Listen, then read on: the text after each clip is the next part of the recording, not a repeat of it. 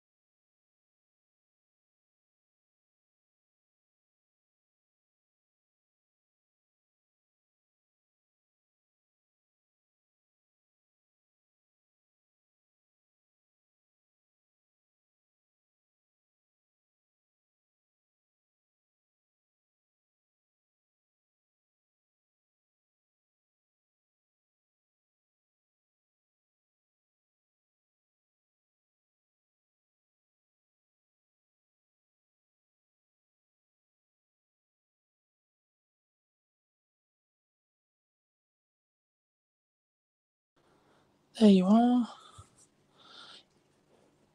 Hello, can you see and hear me okay?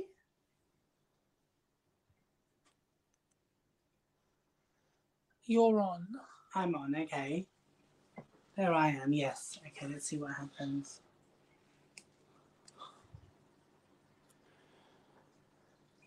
Yes, they can see you, so yes, you can talk.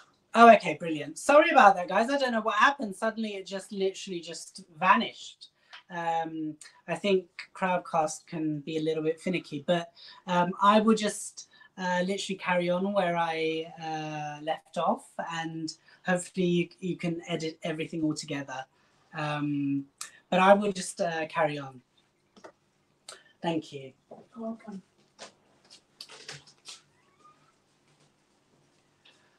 So yes, it can be very difficult, very distressing, and it can be very heavy on your mental health when you're navigating a new HIV diagnosis, new medication, understanding your status, how that will impact you, any partners, any future partners, and also explaining that to somebody whose English may not be great as well. We obviously have, within the South Asian queer community, we obviously have girls, boys. We also have non-binary people, trans people, people that don't identify within a gender. They identify beyond the gender. Now, when I was a gay man, I used the pronouns he, him. Obviously, now that I've transitioned and I'm transgender, I use the pronouns she and her. It's taken my family quite a bit of time to get used to that, especially, you know, the South Asian languages are so gendered, you know, especially when we talk to people, they are so gendered. Urdu, for example, Hindi, Punjabi, so gendered. So it's difficult for people to get their head around that. So with my family, I'm very patient. I don't sort of, you know, go to their neck every time they misgender me or dead name me.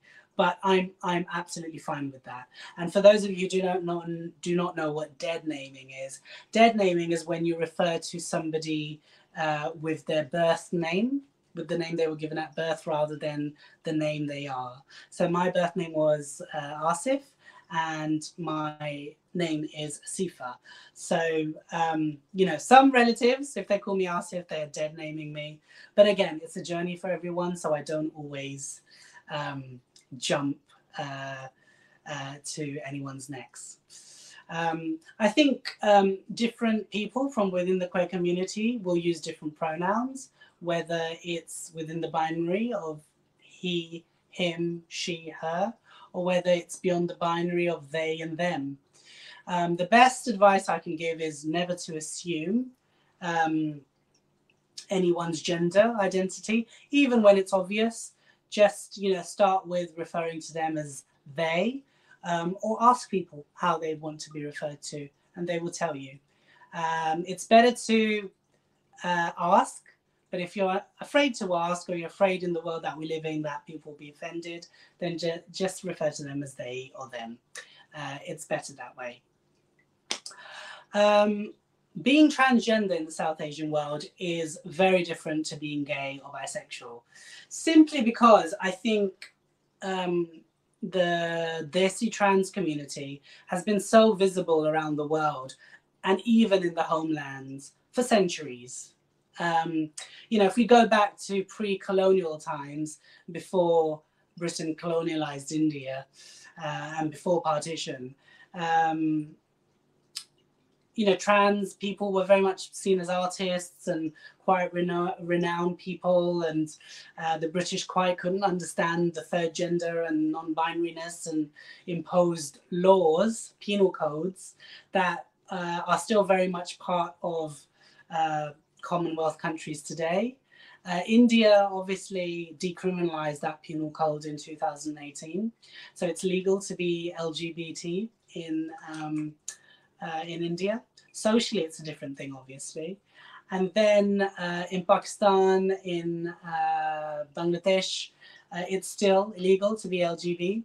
It's legal in all the South Asian countries to be transgender, which is very, very interesting. It harks back to, pre-colonial times, and the visibility of trans people, out on the streets, begging, dancing, or, in higher positions when it comes to work. So, yes, transitioning around the world is very difficult because, hormone therapy has all sorts of mood swings, has all sorts of, ups and downs. It's like going on a roller coaster. It's like going for a second puberty again, which it is. Your body changes, as you go along. Some people like to go from binary to binary, where one day they want to be referred to as he, another day she, another day they, depending on where they are on their journey and how they're looking and how they're feeling. And in the UK, there's a lot of support, but there's a long waiting list. It's 4 years, maybe even 5 now with the pandemic, to be seen for your first appointment in the UK. And that's just your first appointment. So, with trans people, a lot of people are self-medicating. A lot of people may be doing, illegal work, or, working in sex work, for example, in order to fund both their lives and their medication. And also navigating being Asian around that as well, especially coming from, impoverished communities. I found that in the UK, a lot of trans people have come from overseas. So a lot of asylum seekers are trans or non-binary, many more than British born, which is interesting. During my time at NAS, during my 10 years at NAS, I dealt with a lot of honor killings, a lot of forced marriages, referring people into, counseling and mental health, running support groups myself for men and women and trans people. And what I found was using a mixture of techniques from the West and the East, and, using as much of my bilingual skills as possible. Luckily I spoke Urdu and Punjabi, and using Hindustani, which, incorporates everyone, I got through to a lot of people. And I think one of the main reasons why I'm talking to you today is essentially to give you advice and to give you tips on how to deal with supporting the LGBTQ South Asian community around the world when it comes to their mental health and their life's journey. And the first thing I'll say is, it's interesting because, a lot of therapists, a lot of us, you know, social workers and support workers, we're taught very much with Western ideals and Western theories and Western ways of working. And, you know, I found during my work, I was given the freedom to create my own model of working. And what worked was using the best of both worlds. And what I mean by that is, as well as keeping professional boundaries and as well as, you know, supporting people through the Western theories that we're taught through, is to also include language, to include terminology from the motherland, and be extra vigilant in holding someone's hand, not literally, as in emotionally and through the work that we do. So, you know, South Asian people statistically do not seek support when it comes to mental health, and the lower proportion that choose to you know, engage with support services mostly come at crisis points. Unlike our white counterparts, Black and Asian minority communities always come at point of crisis. Never when, you know, there are alarm bells coming or leading up to the point. It's mostly always when things are literally falling apart. So in your first session, what I would say is understand the person. Talk to them about pronouns, first of all, how they would like to be referred, whether that's he, she, they, whether that's even by not their name, by a different name. And that's okay. Like, you know, when I worked at NAS, we had the open policy as, please give your name. It can be your name. It doesn't have to be your name, but just a name and a number we can contact you on. And if that's not an issue, if that's an issue, then they don't have to give any contact details. So it's just being much more open, I guess, in many ways. Understand their gender expression, understand how they want to be referred to, what name they might want to be referred to, what language they speak, maybe, if possible, link them up with somebody that speaks the language. If not, then the closest match. And if not, then a South Asian person that just does English and can understand the language. Sometimes, I mean, we had counselors that, for example, didn't speak Gujarati, but understood Gujarati. So if the person, the client or the service user was speaking Gujarati, it was fine because it was understood, but the response back would be in English, and that was fine as well. You know, terminology like Khwaja Sara, like Hijra, like Devdasi, like Avaranasi, there's so many Koti, there's different types of terminology in the different regions. Tera, Teri, there's so much. And what I'd say is just read up on it. You know, I know Brown Therapist, and for example, has a great glossary and great terminology. And what I'd say is just be open to these terms. Many terms that therapists and brown people have heard left, right, and center in all sorts of circumstances, but be ready to use them. Also, please check your privilege. I'm sure most brown therapists will be heterosexual, and there's nothing wrong in that. Be proud of your heterosexuality. I certainly am. And those of you that I'm trying to play here on gender expression and sexual expression here, I'm a trans woman who identifies as heterosexual because I like guys. So that's something to throw out in the mix. So check your privilege. As South Asian heterosexual people, we've grown up with the theory that being LGBT is wrong. Being queer is wrong, it's anti-Asian, it's anti-religious. So first of all, check our own prejudices, check our own prejudice and our own privilege. It's privilege to be heterosexual. It's privilege to be a South Asian man in the South Asian community. If you're going to be counseling or giving group therapy to a subsection, a minority that is, you know, oppressed, a minority that is erased, a minority that is persecuted, maybe talk to your seniors, talk to your managers, and have sessions on your own, maybe one-to-ones with each other, maybe get some extra training around decoding your own privilege.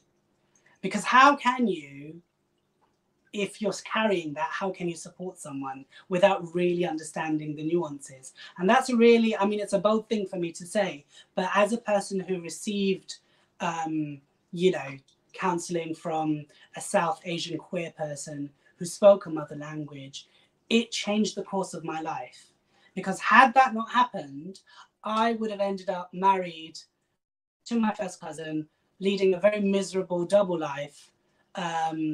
My wife would be absolutely miserable. My kids would be absolutely miserable. In order for me to please my mum and dad and my community, my mum and dad probably, you know, although they're alive, they won't be alive in 20 years, and I'll be left with everything because I didn't take that step and because I wasn't supported properly. So please understand your privilege, check it, challenge it, really challenge it. You know, using words like hijra, koti, gandu, all sorts of, you know, derogatory words, which as South Asian queer people, we own. We own those words. Very much like in the West, faggot or batty boy or gay or queer is very much being owned, because we're not going to be suppressed. We're not going to be victimized. And lastly, you know, South Asian people on the whole, forget queer communities, are notorious at being late, are notorious at timekeeping, are notorious at fallout rates. You know, they may not complete 12 sessions. You'll be lucky maybe if you get 3. So it's understanding and staying obviously within the boundaries. If somebody's given an hour and they're late by half an hour, they're only going to get 20 minutes or so or whatever. That's fine. But understand that that person may need a bit more than just that hour, and try and find some sort of flexibility around that. Not immediately on the day, but maybe after up. Maybe a lot of follow-up and support work needs to be done. There is a high rate of suicide and self-harm within the South Asian queer community. There was one point in my life when I nearly committed suicide, when I saw nothing beyond that engagement. And it's only when my lecturer, sorry, it gets me super emotional at the best of times. It's only when my lecturer made an intervention in my life, and this is a white guy, a white middle-aged gay man, it made an intervention in my life, and it changed my life. It made me feel alive again, because a few days earlier than that intervention, I was ready to jump into the River Thames, like many of the Bollywood heroines I'd seen growing up. And I can laugh about it now, but those were my reference points. Those were my, like, you know, that's what I grew up with. Oh, you know, Bollywood films where the heroine can't marry the guy, so she's got to commit suicide.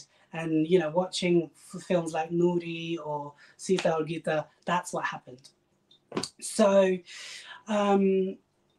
yes, there are high rates of suicide, there are high rates of self-harm, and that's something to deal with, in the sense that have very robust referral pathways, have really good links to, you know, local social services, hospitals, for example. A great way that, you know, we did work at NAS was, as a South Asian support worker for gay men in particular, I made links with all the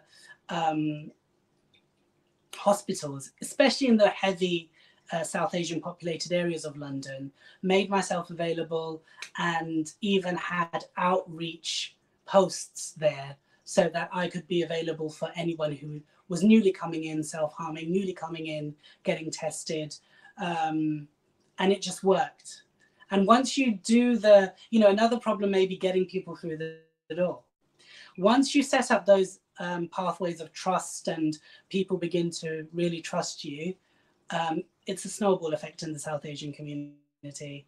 It got to a point, you know, especially in the last 5 years of my work at NAS, where we'd have to have massive waiting lists, turn people away that would walk in, because it got to a point where we couldn't handle it.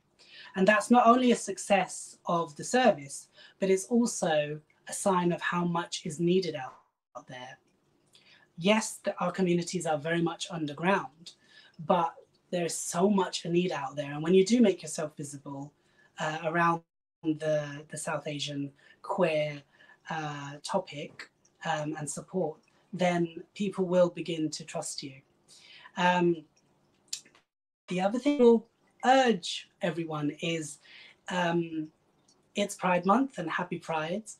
You know, I know this is being pre-recorded because a small number of people came to watch me today, which is, I value that. Thank you so much. But generally, if as a whole worldwide community, if we're not going to support our South Asian queer people, like attending things like this, like really taking on stuff like this, then really is the future. And that's really what I mean by checking our privileges and really making a go of supporting our minority community. You know, India has decriminalized. There's a lot of stuff going on in India around Pride, around, you know, I know there's so many Bollywood films that are now going to be coming out in the next few years around the subject. I actually took part in one, so I can't wait for it to be released. It's inevitable that with evolution, this is just a time bubble ticking off. As in, you know, if in the West, we're just getting to grips with transgenderism, which in the East, we've known for centuries. And in the East, they're just getting used to LGBT-ness. And in the West, you know, we've come all this way with laws. It's only a matter of time that, you know, as the world goes on, things will evolve. Islam, many of our religions have evolved with time. Asians, South Asians living overseas have evolved with time and taken on a lot of their Britishness, Canadianness, Americanness, whatever. And even the newer generation in Pakistan, India, Bangladesh, Sri Lanka, Nepal are really moving forward. Generation Z, for example, I find that younger people are much more inclined to challenge, whether it's around human rights, women's rights, LGBT-ness, mental health, disabilities.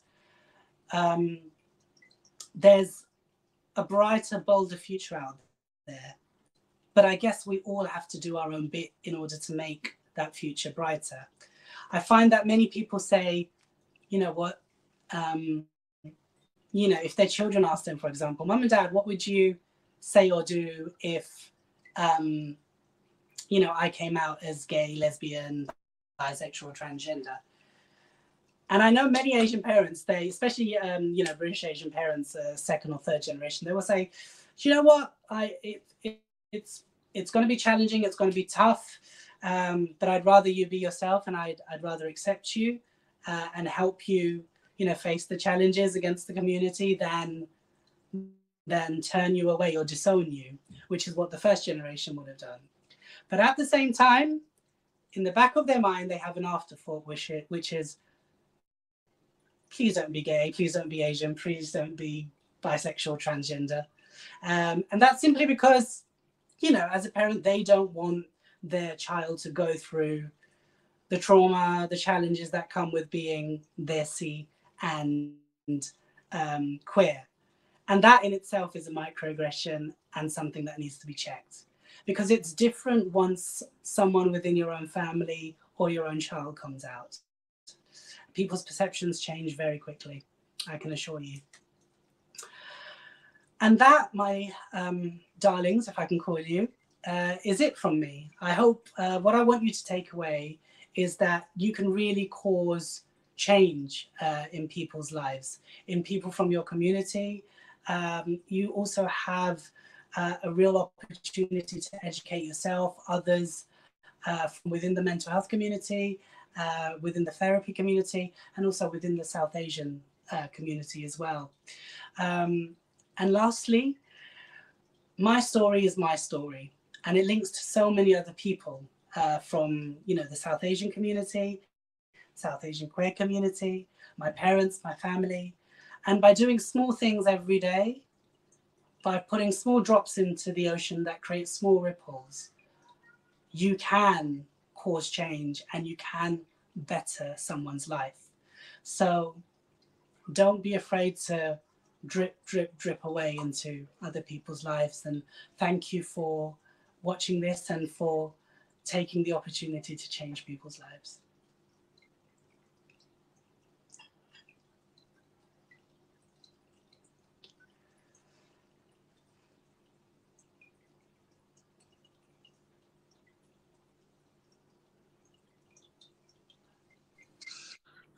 Hi, Asifa. It's Tina. Hello, Tina. How are you? Long time no see. Oh, it's so lovely to see you. I am full of hay fever, hence my face looks like this. Oh, and you know, my daughter you look just fine. oh, thank you. My daughter just came and saw your face, and she says, "Mummy, her makeup is so beautiful." What is your daughter's name?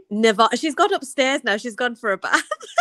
Did you say it was Naval? Navani, yeah. Navani. If Navani ever wants her makeup done, she's more than she welcome. knows where she's going. Yeah, she will be definitely coming to you for makeup tips. But I've just got to say, Asifa, I mean, I know you and I know the work that you've done, but this talk for me as a psychologist who works within the community, but also is now coming up with clients who do talk about their sexuality, is something that I feel like we need. Now, as a therapist, I didn't get any training around this.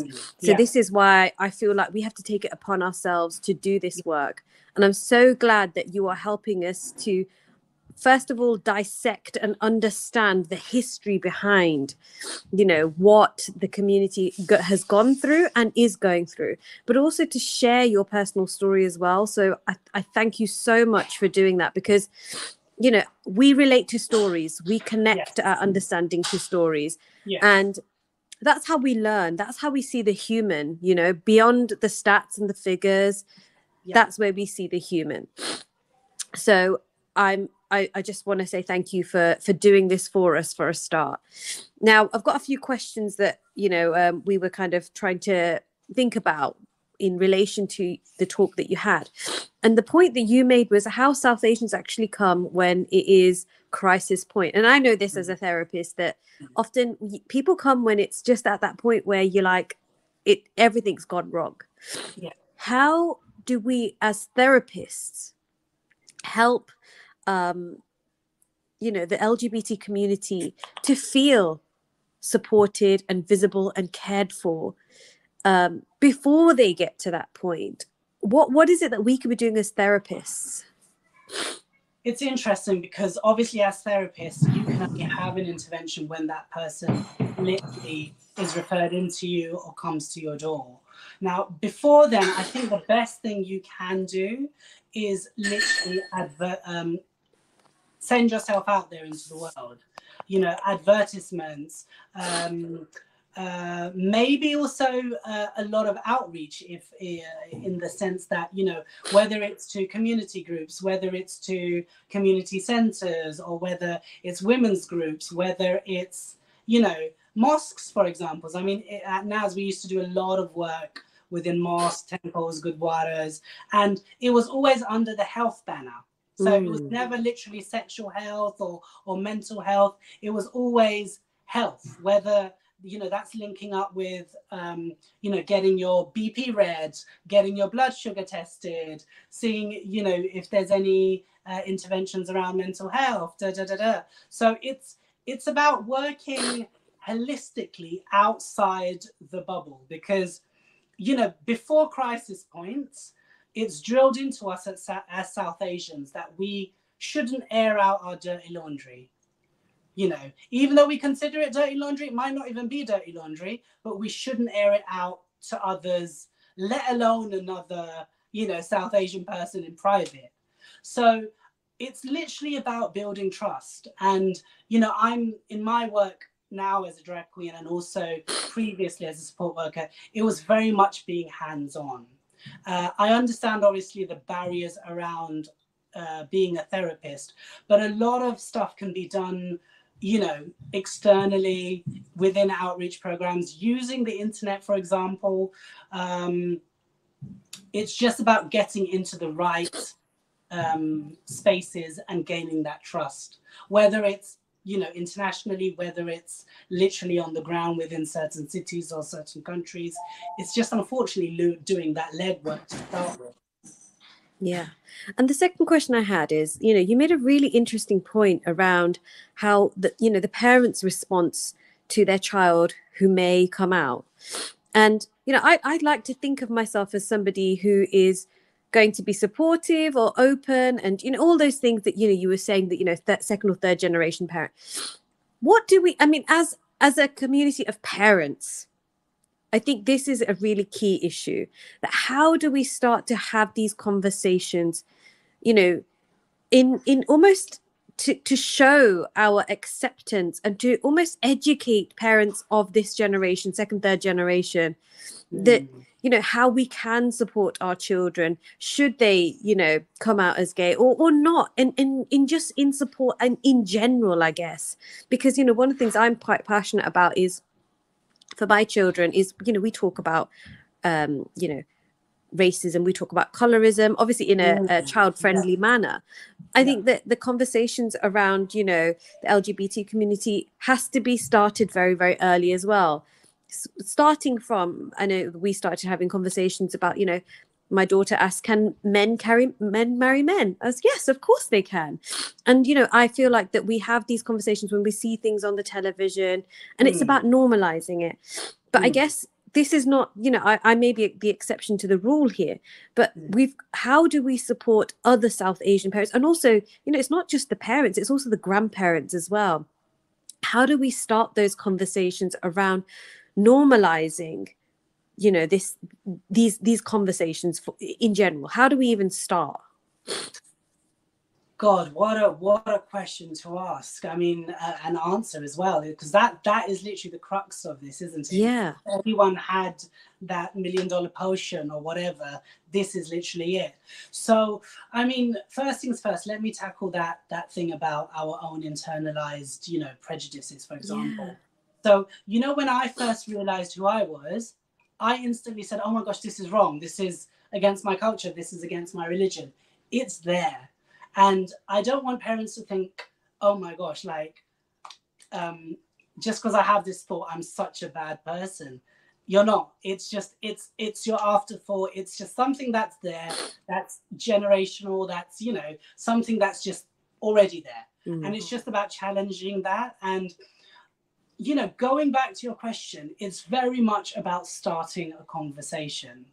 And these days, when I talk to people, for example, whether it's in my family, whether it's in, you know, other, whether it's friends of my mum's, for example, or friends of friends, I tend to go and use a lot of material.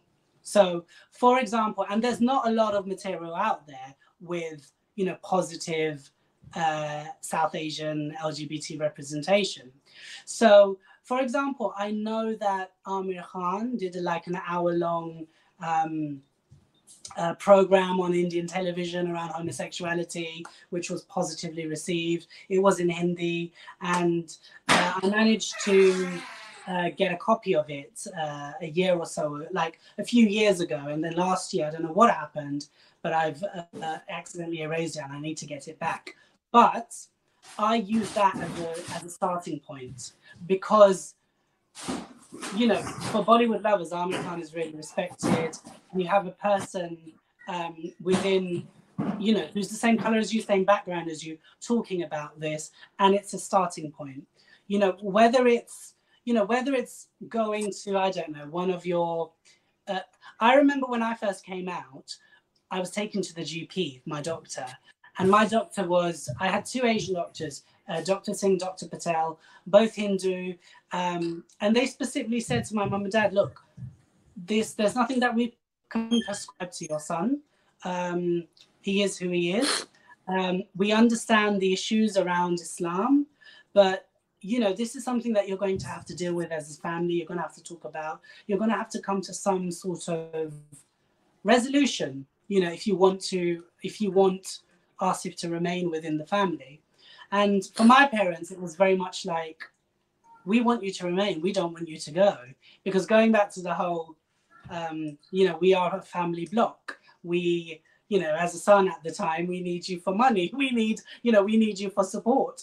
I was the only son at the time. So, it was very much about talking, keeping that dialogue going. And over time, it's built with trust and acceptance.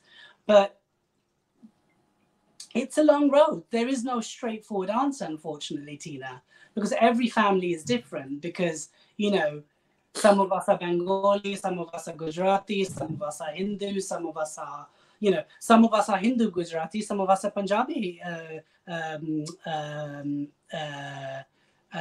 Hindu.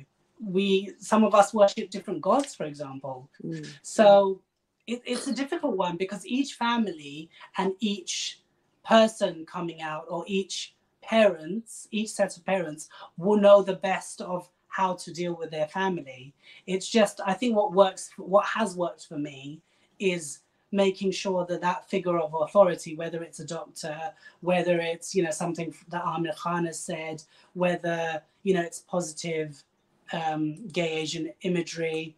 I even, my mum said, a couple of years ago, when Pakistan had its first transgender newsreader, she told me, she was like, oh my gosh, go on the internet, there's this beautiful lady, she's reading the news, she's so her Urdu is impeccable. Because in Pakistan, if you're a newsreader, your Urdu needs to be RP level of English, for example. It needs to be up there. So, I managed to look it up. I managed to see the YouTube clip, read all about her, because it went viral.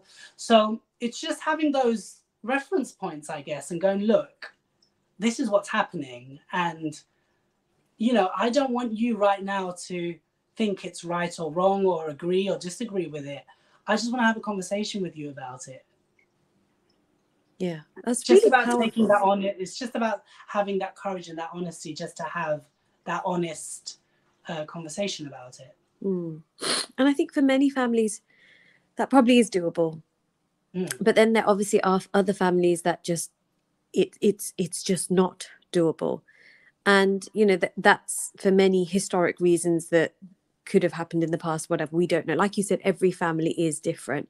Yes. But one thing that that resonated with me was the ability to just stay open, but also to have those reference points. And I love that, because I think that's what is missing. Yes. Is that we need to see more represented. We need to see more Asifas, and much more representation. Especially, it's hard enough to try and find a brown person on the television as it is. Exactly. Yeah. Yes. So the more we see this in Bollywood, the more that we see this within mainstream television, the more that we can see representation, and we can see positive representation. Yes. That's essentially what we need. And to show how, I think I was speaking to somebody only just this morning, and they were someone of a medical profession, and they were talking about their own experiences as a gay Muslim person. And they openly talk about that, they share that. And I think that that's really powerful, because you're right that there's something about having people who are in professional spaces, or who have authority figures, and that can talk from, again, that perspective is so helpful. Because I think South Asians tend to look up to doctors and yes. senior figures, and go, oh right, so if the doctor says so, okay then, so there is something around that, definitely. Okay, I'm just going to check and see if I've got any more questions. Bear with me. Okay, so this question's a bit of a big question. How do we get queer people to address their internalized homophobia? That's a massive question, isn't it? God, yes. I mean, for me personally, it was literally unpacking years and years of held beliefs, of, moral codes, structures just within that were set up for me by life. I was personally heavily bullied at school under Section 28 which was, you know, a Thatcherite law which prohibited the promotion of homosexuality at schools. So at the time, like, the teachers couldn't even support me, or, you know, it was very, very difficult. So I didn't realize until I came out and unpacked, you know, my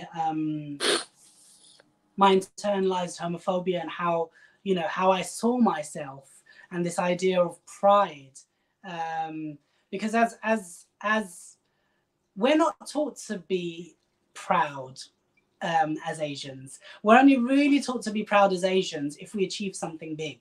So whether that's being a doctor, a lawyer, whether that's going into medicine, whether that's flying a big plane, there's certain things in the Asian world where you are allowed to be proud because you've achieved such and such, and it's all by achievement. But if you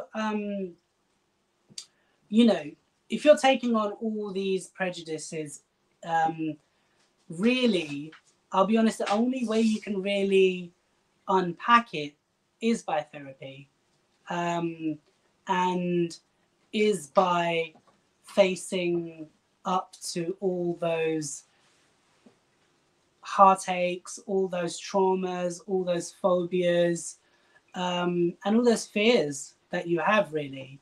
And that's, again, you know what I was talking about in the talk about hand holding, about going that extra mile. And I don't mean literal hand holding, but what I mean by it is that BAME communities, South Asian communities in particular, we need that extra hand holding and that extra massage, if you like, because of all these traumas and added things that come with being South Asian. I agree with you wholeheartedly, because, you know, I think that you kept referencing to it, the language aspect, and this isn't just literal language. I think it's like reference points. So my experience of working within our community is using the language of, say, if I'm working with somebody who is younger, using the language of a younger person, you know. If there was a particular slang word that would be used, I'd reference that, and we'd use that, we'd explore that, we'd kind of use that within the therapeutic context. And similarly, with somebody who is older, I would try and find a frame of reference, like you said, like you referenced the old Bollywood movies, you know, if that's their thing, you go and do the research, you go and find out a little bit about the types of messages or the music or whatever. And I think that's crucial, because in order for people to feel connected to somebody else, there needs to be some sort of common ground. And that's exactly what you're talking about. And, you know, I do this even if it is a white client or a black client. I try and find what is their thing that, you know, kind of makes them float, makes them feel like it helps them to make sense of the world, be it music, art, literature, films, whatever. And if we can do that, we can kind of connect to them on a different level. Yes. I just want to say a huge thank you for this wonderful talk. And I really hope that those people who do watch this conversation is really about helping us to start somewhere. And what you've done in this talk is you've given us your lived experience, but also your professional experience. And I feel like I've learned so much in this very short space of time that you've offered us today. So thank you so much, Asifa, for joining us. And if people can or want to continue to connect with you, what are the best ways that they can do that? Firstly, let me thank you as well, because you've created this massive space and massive platform, which is much needed. But obviously, as brown people, we always have to take the initiative to set things up that aren't there. And I know it takes a lot of hard work. So thank you for having me, but also thank you for taking on this much needed initiative. And if people want to follow me and find out more about me, my handles on social media are at Asifa Lahore, or my website is asifalahore.co.uk. Well, that's everything for today. So thank you so much, Asifa, and hopefully we will catch you on the next event. So take care, Asifa. Have a good evening. Thank you. And take You care, too. everyone. Bye.